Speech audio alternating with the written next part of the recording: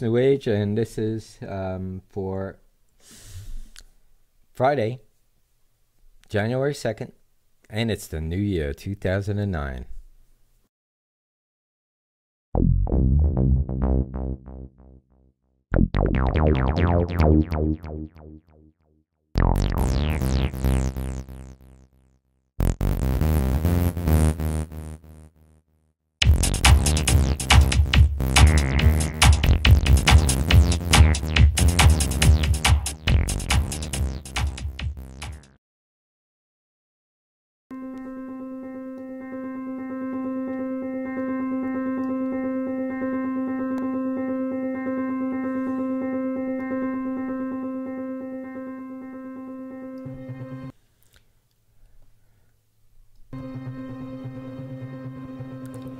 So this week we're going to get back to our normal shows, and we're in the month of January we're going to do everything iTunes.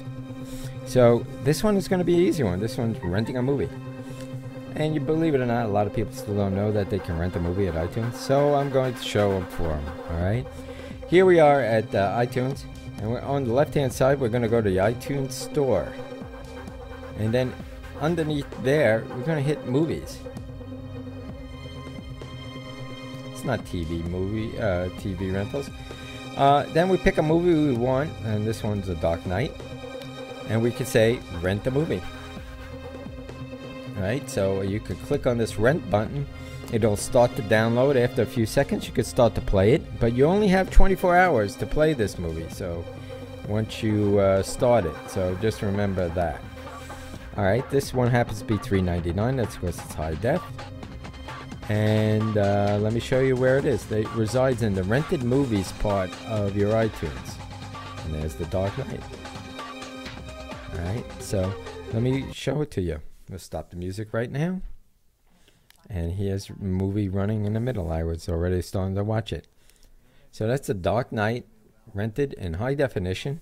You want to see it in full screen. Let's give you a view of full screen. Oops. Full screen. Command F is full screen, by the way. Oop, my full screen's not working right now. I'll take that back. So I'll just make it as big as I can for you right now. I have a couple of things on that makes full screen impossible. Maybe if I try that. No.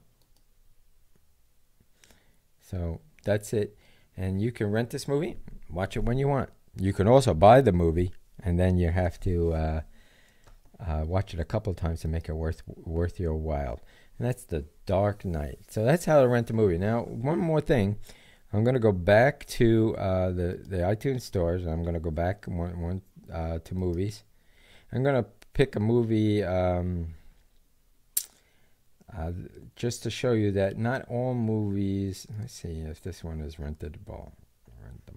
No, that's not the one I wanted. Here's one. This one you can only buy. Now it's a kids show, and maybe you want to buy it because they're going to want to watch it a million times. Now what makes this cool is like if you have an Apple TV, this really is phenomenal because you can just like port everything over from your computer over to your Apple TV. Remember that, and we'll go over Apple TV one day in the future rather. So again, rental movies on your computer or on your iPod for that matter. And this was Source New Age. You can get to us by going to the search field in the iTunes store right here and type in Source New Age. Whoops. And you'll see all our shows. And if you want to see them as icons, you can click there, and you see all our shows. You can click on there. You will not see the normal shows that are on our website, which is A Road We Traveled. In that situation, you have to type in A Road We Traveled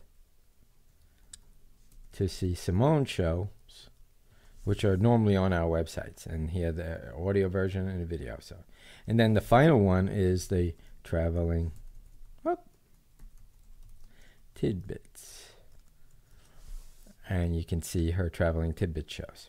Okay, So that's all our shows, and hope you get a chance to come and visit us. You can actually see any one of our of these shows by clicking on them. Once you do that, and go to the website directly. And here's the show at Blip TV.